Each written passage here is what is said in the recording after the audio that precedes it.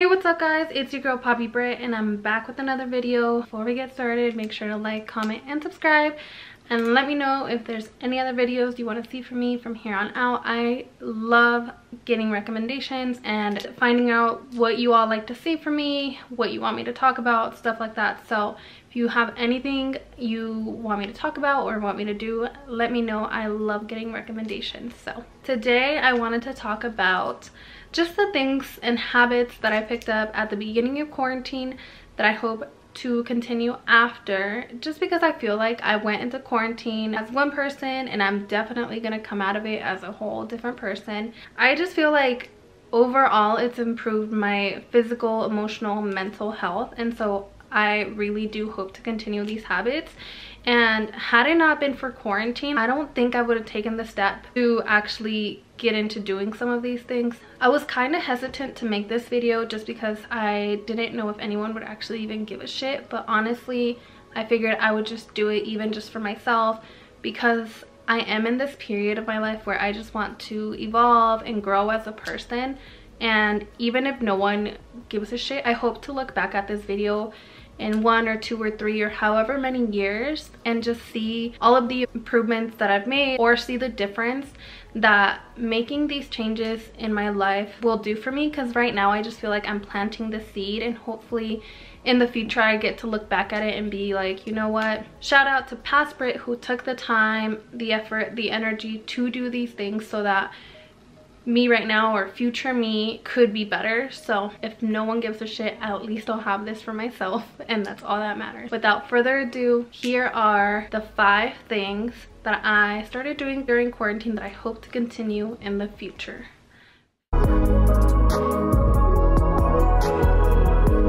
The first one is spirituality.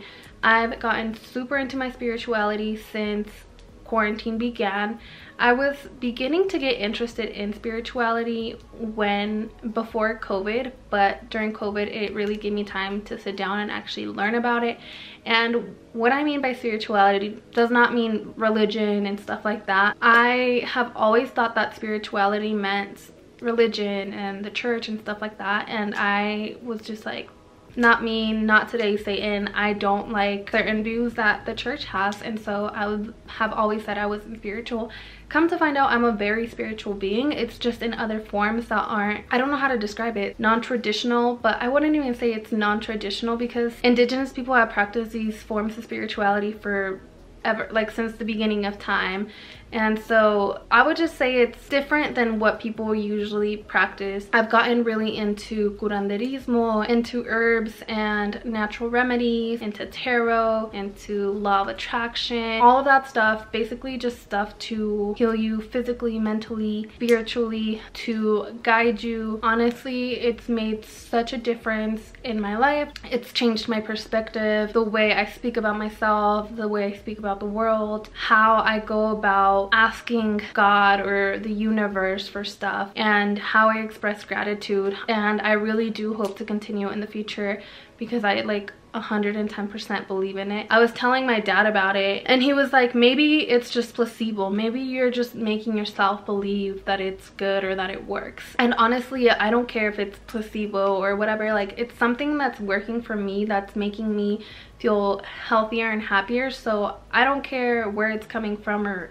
whatever, or if people think it's real to me. That's it. Anyways, number 2 is kind of in line with number 1, and it is meditation. It's crazy to even hear myself say that, because if you had told me at the beginning of quarantine that 5 months later I'd be preaching about meditating, I would think you're crazy. And the reason is I just didn't even know what it really meant. I was like, I can't sit down for 20 minutes, shut up, close my eyes, and be still and not think about shit. Like, I can't do that. I can't just like turn everything off. What I've come to realize is that meditating isn't shutting everything off. It's being an observer of your thoughts when you're still and calm and not focused on any outside forces or things and just really looking deep inside you and seeing what thoughts pop up, what feelings pop up, and what that means for you, what you're gonna do about it, how to process them, stuff like that. Changing my perspective about that has really changed my perspective about meditation in general. So now I meditate minimum like 3-4 times a week. I try to do it every day, but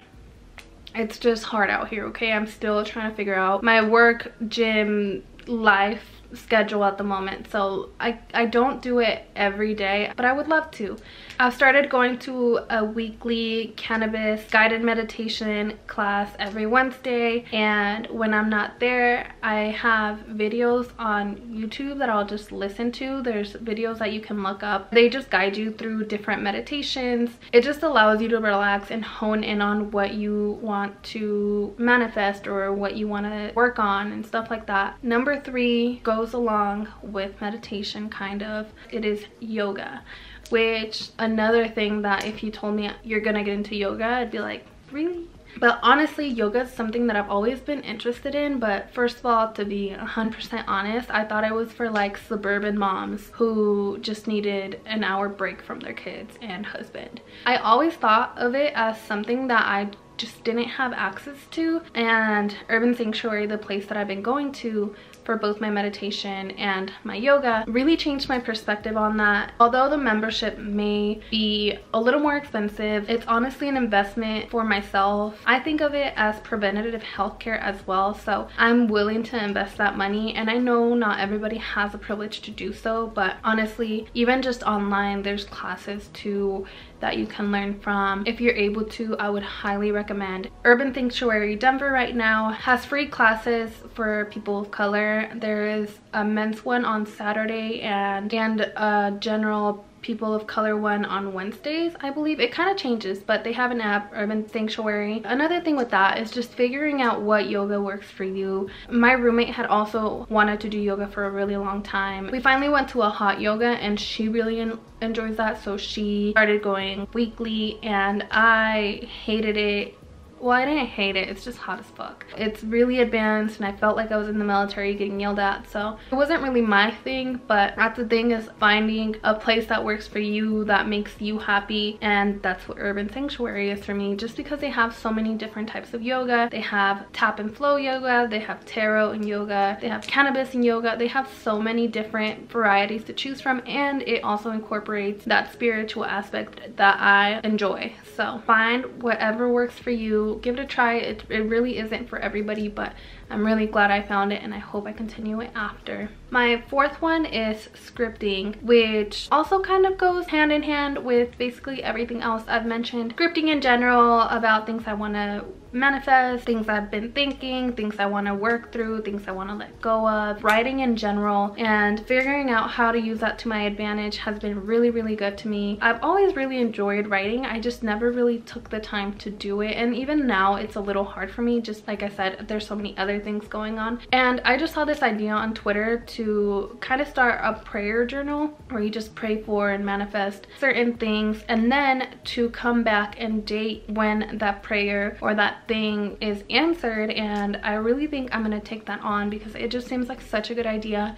and then you can express gratitude and just see it come full circle. So writing in general has been really therapeutic. Lastly is reading. Another thing that I really enjoyed when I was little was reading. I would always be reading. Honestly, school kind of took the fun out of reading for me. As an ethnic studies, women's studies, and sociology student, all I did was read, and sometimes it was really overwhelming and a lot to process. It just took the fun out of reading for me, but I've gotten back into reading. I've gotten really into self-help books and books that put you on game about certain stuff, life, and being successful, and those I've really appreciated because I'm, like I said, working on trying to be better, and if I have free time, I want to read, and I want to read something that's gonna be beneficial to me and teach me new things and actually keep me interested. So reading has been really good to me and just really changed my perspective on so many things. So I've really enjoyed reading. It also really calms me. Turn my little candles on,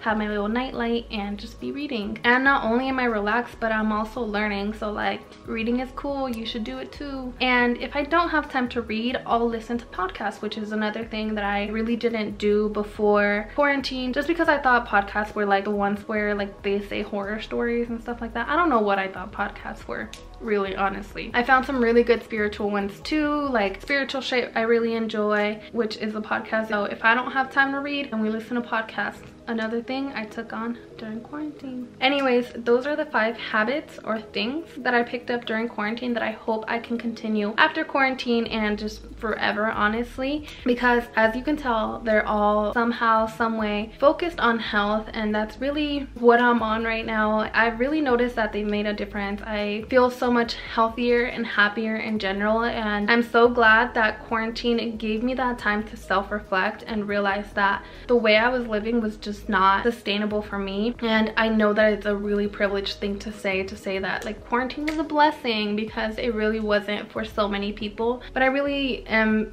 thankful that I got this reality check, basically, because at the beginning of quarantine I was just trying to still keep up with the life that I had before, which was drinking and doing stuff that just wasn't healthy for me. I realized that it wasn't sustainable to drink every weekend, and so I had to fill my time with different things, and I figured, why not make it things that are gonna make me a better person, that are gonna make me healthier. And so yeah, I got myself some plants. I keep looking over there because I have all my little plantitas over there, flowers I give myself every week, candles, crystals, herbs, my coloring books, my book, also all of the stuff that I've bought, because basically that whole little setup is brand new and it started during quarantine. And yeah, it's another thing. Now I'm addicted to buying crystals and different spiritual stuff, but it's okay. It's an investment in myself. Anyways, that's basically it. Let me know in the comments below what habits you may have left behind, that you hope you leave behind during quarantine, or that you picked up during quarantine and that you hope to continue, or what form of self-care you practice and enjoy. I love learning and connecting with people, especially about things like this, so let me know in the comments below. And yeah, that's basically it. Thank you so much for watching. Make sure to like, comment, and subscribe, and let me know if there's any other videos you want to see from me. In the meantime, make sure to take care of yourself and be kind to yourself, and I'll see you in the next video.